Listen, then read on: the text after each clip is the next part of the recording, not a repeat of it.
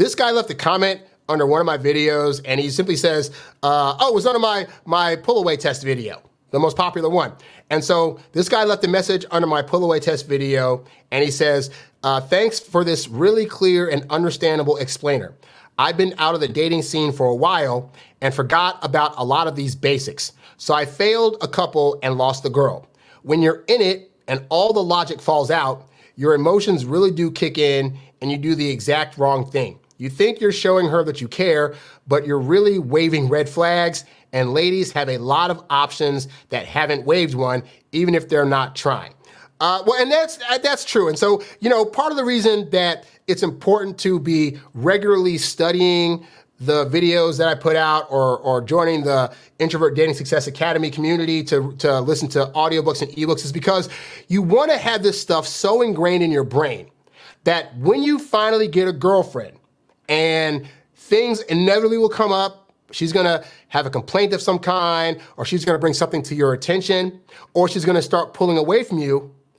If you have this knowledge already in your head about what to do next, then you're not going to be flying by the seat of your pants trying to think of a solution or trying to think of an action to do or a thing to say that's going to eventually cause you to mess up, right? Because to his point, when you could be doing everything right in the beginning, right? You could be listening to all my stuff and putting all my stuff into play to get a woman.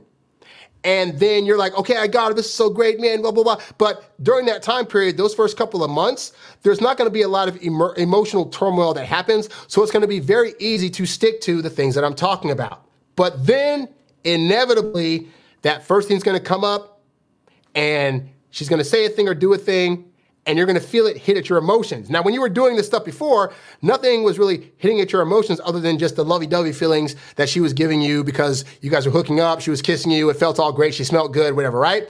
But now you come to a moment of turmoil and you're thinking, okay, what should I do? Well, Harry said do this thing. Oh, but that's not going to work, but there's a chance that what he said isn't going to work, so I'm going to try this thing instead. So for example, this guy, like when a woman pulls away, your instinct is going to say, I should reach out to her, I should, try to convince her or explain to her why she shouldn't go away and talk about why it is we match so well together. Or maybe I'll reach out and I'll apologize for, I don't know what I necessarily did, but I figure an apology is going to get me back in her good graces.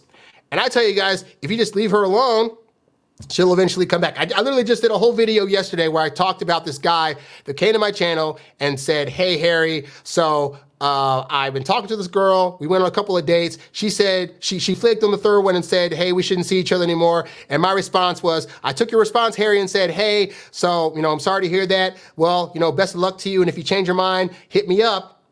But it's been like 2 days. What should I do? And then he waited. And then she reached out and said, hey, let's go out again.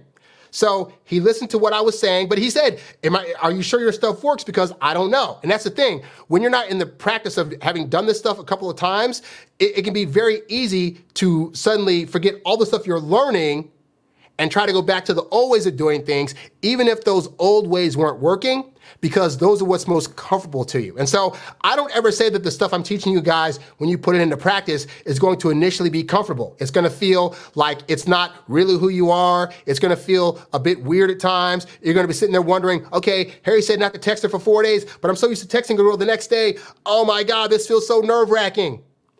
But if all I say is this, if what you were doing before was not working, you're not going to do any worse by trying my stuff.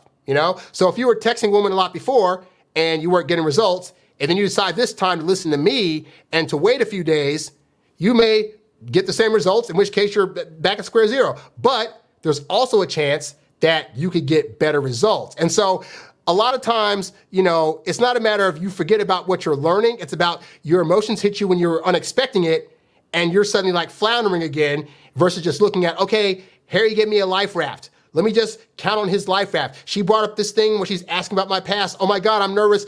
Should I tell about all the people I hooked up with before? Oh wait, no, Harry said, say things this way so you don't have to do that. Okay, I'll try it out. It's gonna feel weird. You're gonna be thrown off kilter, but that's the thing. These things are all about you being tested and about being able to see that the things that you're learning actually work. And so sometimes that means when emotional things come your way, you got to bypass the emotion of it and say, okay, but I have a plan in place. Let me just try this plan. At worst, if the plan doesn't work, I can always go back to what I was doing that didn't work, or I could find another thing that would work better, but let me at least try this out, you know? And so I'm glad that guy wrote that, because again, even at the age that I'm at, you know, I still have moments where I'm like, oh crap, okay, I know I should be doing this thing, but like, it really feels weird doing it, and then it ends up working. You know, so just wanted to point that out to you guys, that maybe on this journey towards trying to figure out, you know, when things are suddenly going wrong and you start feeling your logic going out of your head, to go back to that logic. Because at the end of the day, yes, it's good to have an emotional center as a guy, but also your logic is going to be the thing that's going to get you through a lot better than if you become the overly emotional one in these various situations.